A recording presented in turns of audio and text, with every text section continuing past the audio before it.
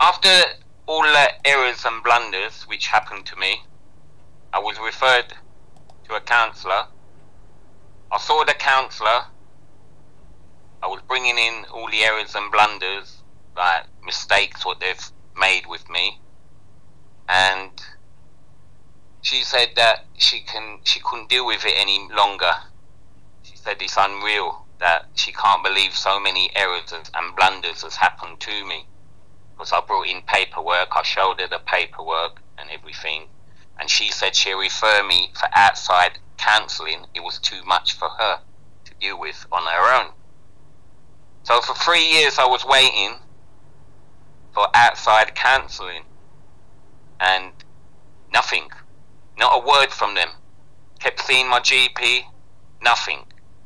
Then out of the blue one day, a letter arrived from the GP saying that he didn't think it was a good idea that I had counselling, that it would be better if I saw a psychiatrist because too much has happened, and he don't feel that counselling is the appropriate way of going about this, that I do need to see a psychiatrist.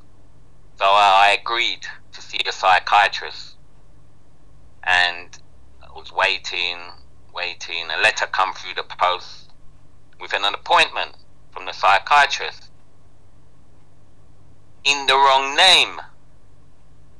This I was rather shocked really, so I rang up the psychiatrist, well, his secretary, and I spoke to the secretary, and she told me she's awfully sorry, she'll put it in the right name. Can I have your name? I gave her my name again. A week later, different name again. Now this carried on for 9 occasions. So I didn't attend to any meeting. So apparently one week he came round. I was doing dialysis in the hospital when the psychiatrist came with a counsellor to see me. And he talked to me by my bedside, which weren't very confidential really. So I didn't tell him too much because like there's a lot of people like in my ward, they're listening in. So I told him basic stuff really, but I didn't tell him important stuff. So when I got home, 2 days later, I received a letter with a report, or what I had told him. But the things what I told him, they weren't the things what I discussed with him. He just put what he wanted in the letter, what he thought appropriate for himself. So I wasn't too happy with that, so I rang up to make another appointment. After telling him like 9 letters in the wrong name, he just said that he was awfully sorry and he can't see how this came about. And anyway, cut a long story short, I rang up his secretary, told her I've had letters in the wrong name and I would like to see him personal, in private. So I went and I saw him in private and talked about what I wanted to tell him about. And he seems to think that I have to let it go at my brain, otherwise I can't move on with my life. But what he doesn't seem to realise, I'm the one who's suffering without any kidneys.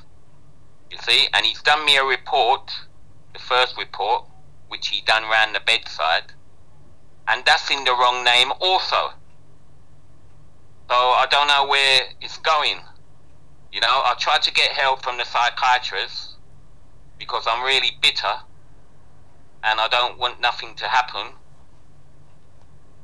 And all of a sudden, he's putting it in the wrong name again.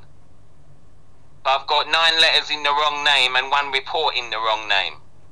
After speaking to them on the phone for a matter of hours and hours, like no end to the matter, explaining that the name what they've given me is not my name. So eventually they got my name right. I went in there and done the report, and now I'm waiting for the other report now to find out what's going to happen, or what he's said or what he hasn't said.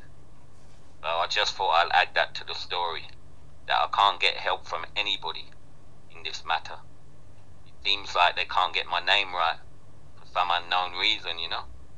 So hopefully, one day they will get my name right. Because they need to be exposed for what they're doing is mental torture. And the public need to know what's going on. Because they're unaware of what can happen.